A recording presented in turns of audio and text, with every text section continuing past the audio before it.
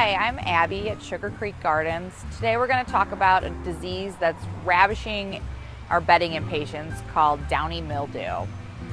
Downy mildew is basically a cross between a fungus and a mold infection that affects impatiens by stripping the plants of all their flowers and then their leaves, and then the plant basically just dies back to the ground. What makes it a terrible disease is that once the plant has it, it's pretty much incurable.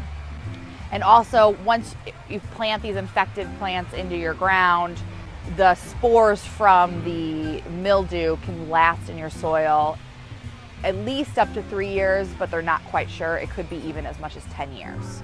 Luckily, there are alternatives to the impatiens that we recommend. One being another type of impatient, the New Guinea impatient, which are in the family of impatiens, but they are not affected by the downy mildew. Sun patients are kind of a subset of New Guineas, and what's so great about them is they can tolerate sun or shade. So if you're doing a mass planting, they can be used, all over your yard, not just in the shade. So you can have a nice matching look all throughout your yard.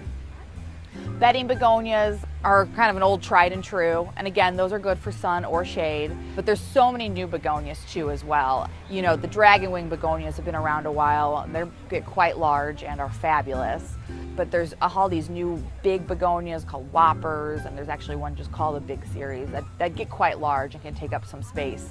Another couple fun plants we like to recommend are wishbone flower, also known as Tyrinia, which is just a little bit different, but it comes in pinks, whites, blues, even a yellow, and those can really lighten up some shady spots. And then if you're going to go something totally different than an annual, we recommend a few different perennial plants so you wouldn't have to replant them.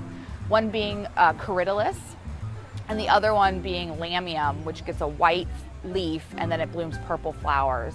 And those really do lighten up shady spots well.